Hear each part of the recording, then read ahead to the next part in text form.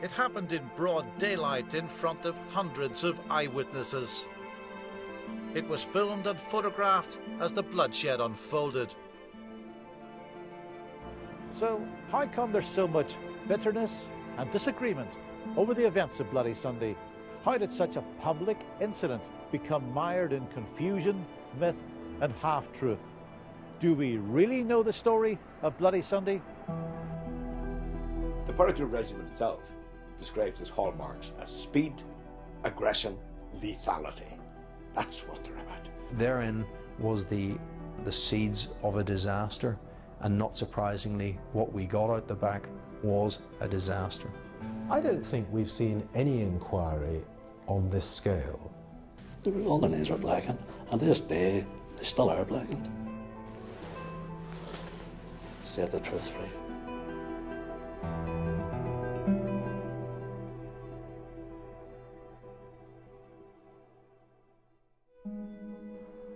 How many words does it take to say sorry? After 12 years and hundreds of millions of pounds, the Saville report into Bloody Sunday is finally about to be released. It will be scrutinised intensely, and its findings are sure to be controversial.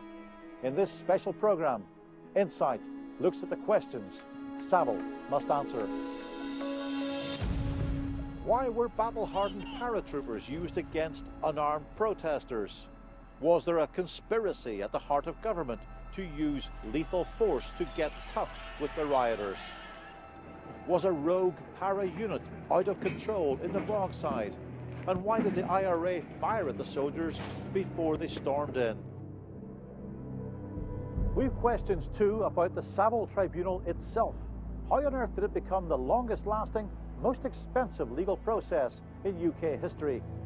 Insight explores what Saville may say about the truth behind Bloody Sunday.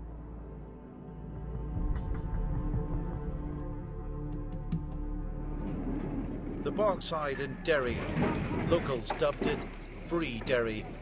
It's where the Troubles first exploded. Free Derry. In the early 70s, a square mile of no-go area for police and soldiers. But the IRA were here in strength. I think that the existence of Free Derry was not just a challenge, but was an insult to all established ideas of law and order. They were members of the IRA, armed and operating openly, and sometimes walking up the streets with guns. It was common talk within our communities that the IRA had hijacked the civil rights movement, and this was before Bloody Sunday.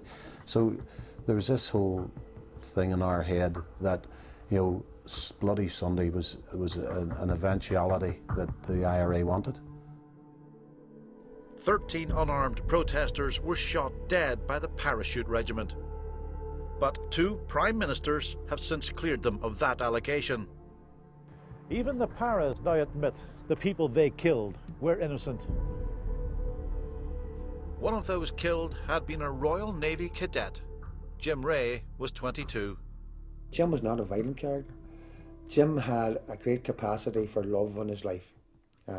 Would have went that extra mile to help.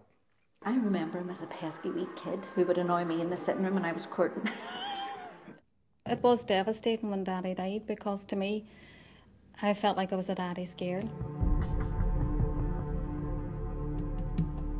The road to Bloody Sunday begins in the late 1960s. A worldwide clamour for civil rights brings protest and civil unrest, sometimes violently suppressed. In Northern Ireland, nationalist discontent erupted into violence. By January 1972, the Troubles had already claimed more than 200 lives. Here in Derry, 10,000 anti-internment protesters were passing close to the spot where just 3 days earlier, 2 RUC men had been killed by the IRA. The march was banned and blocked from going along this road to the Guildhall. Instead, it was diverted up Rosswell Street towards Free Derry. Rioting breaks out. Soldiers from the parachute regiment launch an arrest operation. They shoot 13 men dead. 14 others are wounded. The Paras said they'd been shot at, but the Catholics in Derry said the dead were innocent. The battle for the truth had begun. We accuse the Colonel of the Parachute Regiment of willful murder. The government ordered Lord Chief Justice Widgery to investigate, and his conclusions were devastating.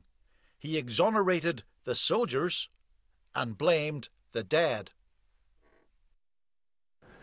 That obviously did make it worse.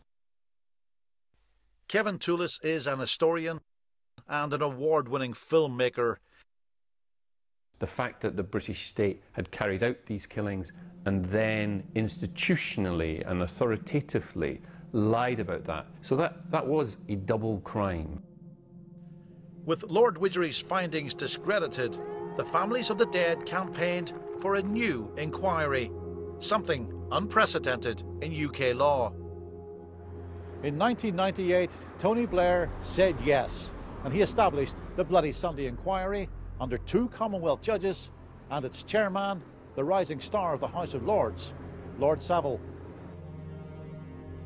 What we really want to know is who was responsible for this killing, this entirely unjustified killing on the streets of the United Kingdom. This inquiry will fail unless it answers the big questions about how this happened, why it happened, not who shot whom. These pictures were filmed by Willie McKinney. Within an hour of shooting this film, he would be shot dead by the Paras. When the march reaches the Bogside, the 1st Parachute Battalion is in reserve at this Presbyterian church. By now, the marchers are just about 100 yards away. They can be seen by the Paras from the rear of the church. Para observers are stationed on this low roof. When the rioting begins in the Bogside, the situation quickly deteriorates, and what happens next goes right to the heart of Bloody Sunday. An official IRA gunman is in position in this building. He fires a rifle across waste ground to the Paras position at the Presbyterian church. The Paras, they shoot and wound 2 civilians nearby in William Street. Who shoots first is in dispute. This is up to 20 minutes before the Paras enter the Bogside. The Paras have been warned to expect snipers. Will Saville conclude the official IRA rifle shot upped the ante? Did it mean these battle-hardened shock troops hit the ground firing? The Parachute Regiment itself describes its hallmarks as speed, aggression, lethality. That's what they're about. They see themselves as a front-line combat unit, driving through the enemy's defences. Colonel Tim Collins commanded the Royal Irish in the Gulf War. Before that, he was Director of Operations for the SAS and commanded specialist units of the Parachute Regiment. I know many of the people who were there on that day, particularly from the machine gun platoon of 1 Para. The bottom line was that this was a battalion which had recently been in Aden, and at that time they had taken part in what was probably akin to the fighting that's going on in Afghanistan now, and their expectation was of more of that violence. The expectation of people on that day was that they were going to a gunfight, and they were handpicked because they were the best at it. And so their expectation was one of huge violence, and in a funny way that prophecy became self-fulfilling. The Bogside has changed considerably since 1972. The 3 huge tower blocks of Rossville Flats are gone. But it was here that the Paras would strike first. The killing zone was small, just about 50 metres in each direction from where I'm standing. The Paras had been sent in to get tough with the rioters. The seeds of a disaster had been sown. I've listened to hundreds of Saville inquiry witnesses, and from their testimony we can piece together key events. After about 20 minutes of rioting, the Paras storm into the Bogside, their armoured cars knocking people down as they go. Almost immediately the Paras begin shooting, killing teenager Jackie Duddy behind the Rossville Flats. An RUC investigation will later conclude he's been murdered.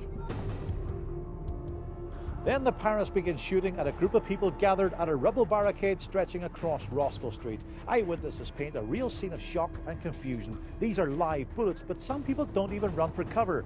6 people are shot and killed on or near this rubble barricade. A para radio operator can't see what the soldiers are shooting at.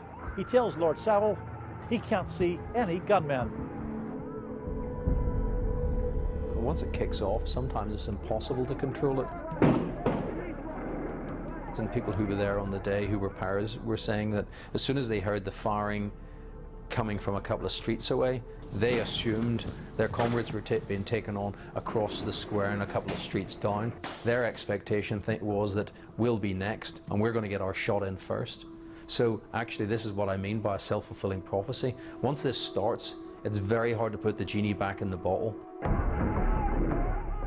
By now, 7 people are dead, and the para radio operator is getting more concerned.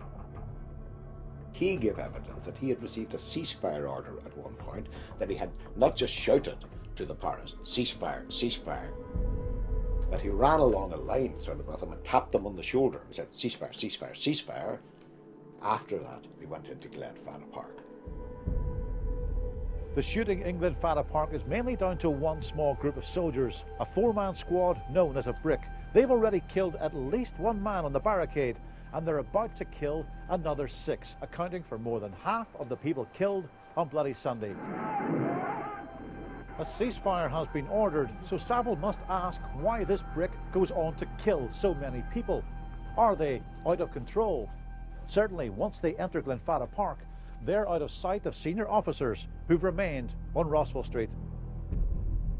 The paras have come in here chasing a crowd of civilians who are trying to escape. The Brick opens fire quite quickly, shooting a number of men. One of those who's hit is Royal Navy Cadet Jim Ray. He lies half on the pavement, half on the road just over there. Eyewitnesses say a para walks over to where he's lying, puts a gun to his back and finishes him off. Terrified, the crowd tries to flee through a narrow alleyway at the far end of the square. The paras shoot teenager Jerry Donaghy. Then eyewitnesses say they shoot father of 8 Jerry McKinney, who has his hands in the air. Then the paras shoot Willie McKinney, who moments earlier had been filming the Bloody Sunday March. Finally, a member of the Brick, identified as Soldier F, takes aim across the street to where Paddy Doherty is crawling to safety. Soldier F shoots him dead. Barney McGuigan steps out to help him, waving a white handkerchief in the air. Soldier F takes aim and shoots him through the head. The last man shot on Bloody Sunday is dead. Clearly this was a regiment that had a far more brutal reputation, and that reputation was probably justified in that they were far more violent, suppressing demonstrations. They had a fearsome reputation. This regiment didn't come to Derry on their own. There was somebody sitting with suits on them in the realms of power and have made this happen. I certainly believe it goes all the way to the top. In 1972, Northern Ireland was on the brink. Saville's been told some military commanders felt it was time to get tough. But was there a conspiracy leading to the very heart and to the very top of government? Was there a conspiracy to teach these people a lesson? That's what we want to know about this. Was it conspiracy? Was it cock-up? And at what level did the blame lie? Or did it run absolutely from the soldiers on the ground right up to the high command? I think Lord Saville will have some difficulty trying to trace how far up the chain of military and political command responsibility for Bloody Sunday went, because there's simply an absence of evidence.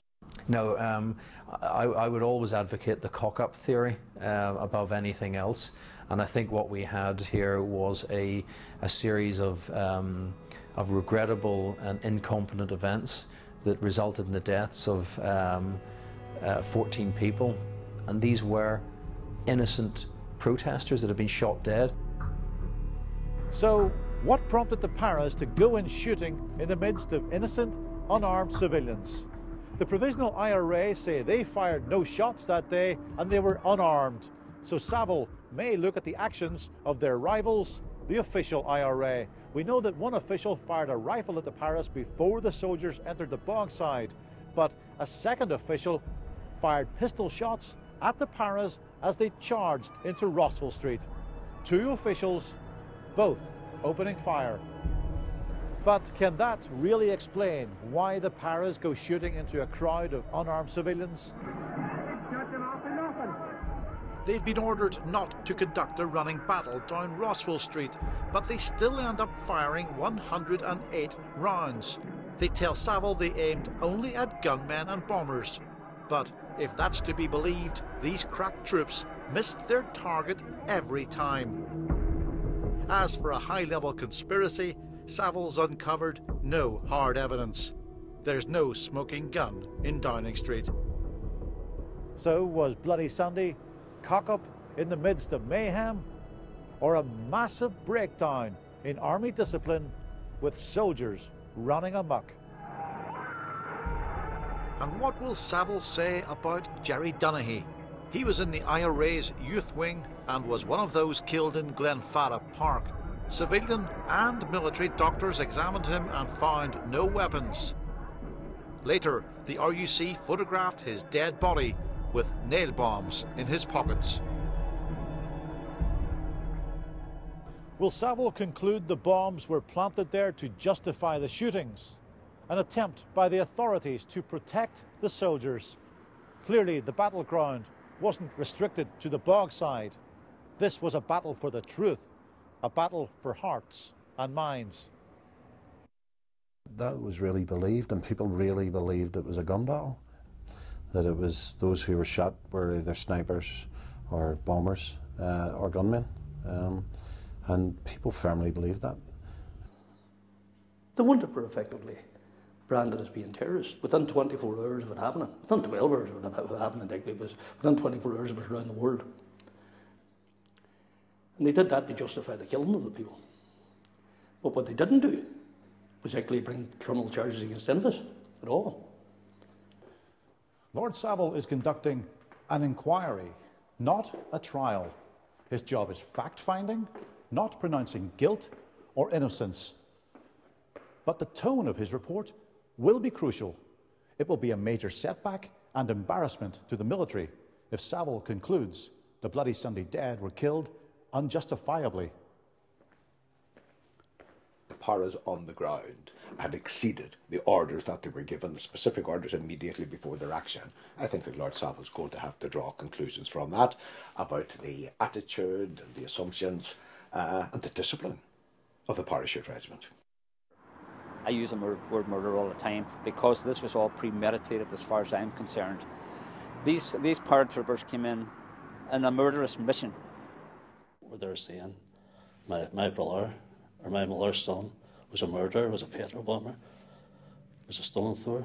And you see, regardless if he was a stone thrower, there's still no justification for murder.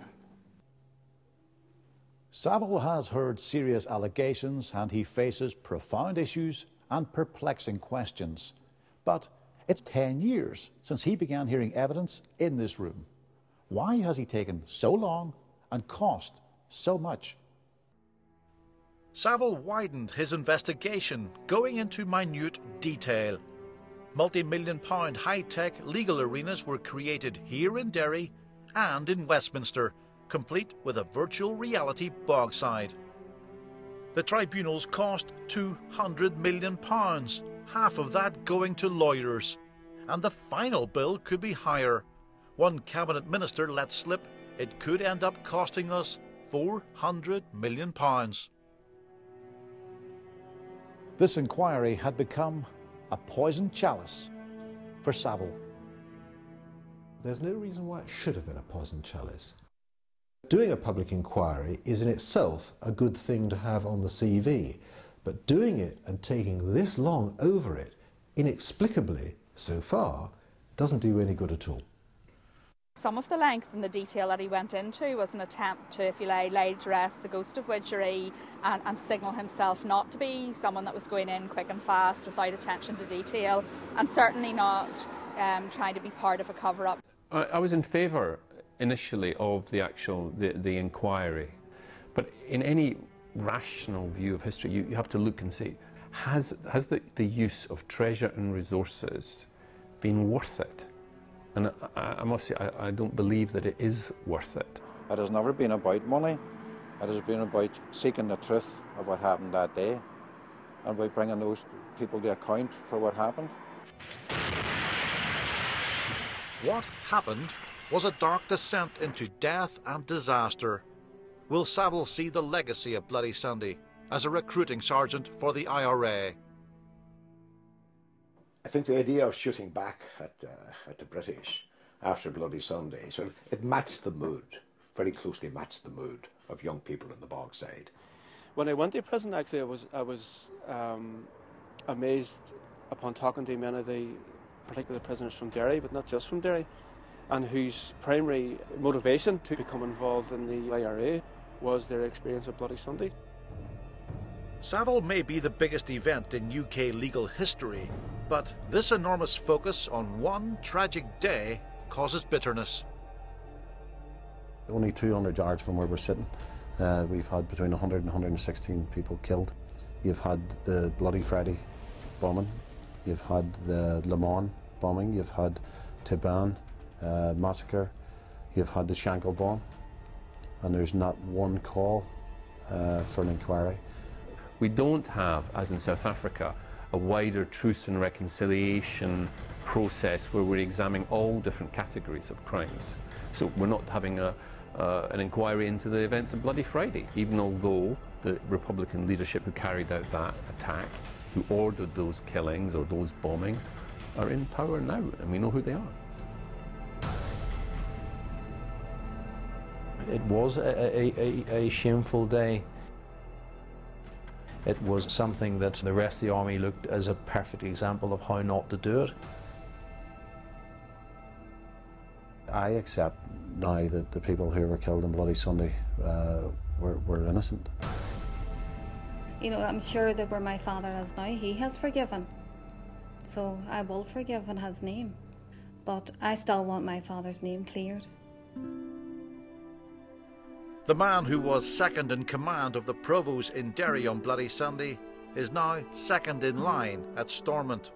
Saville has been a 12-year-long, £200 million investigation into former enemies who are now partners in government. His inquiry was supposed to lay controversy to rest. Instead, Saville became a source of controversy. And it may not end here. Already some of the Bloody Sunday families are looking for prosecutions. Sadly, their pain remains, as does the hurt felt by all the victims of the Troubles. And after all this time and all that money, Saville may end up telling us what we already know.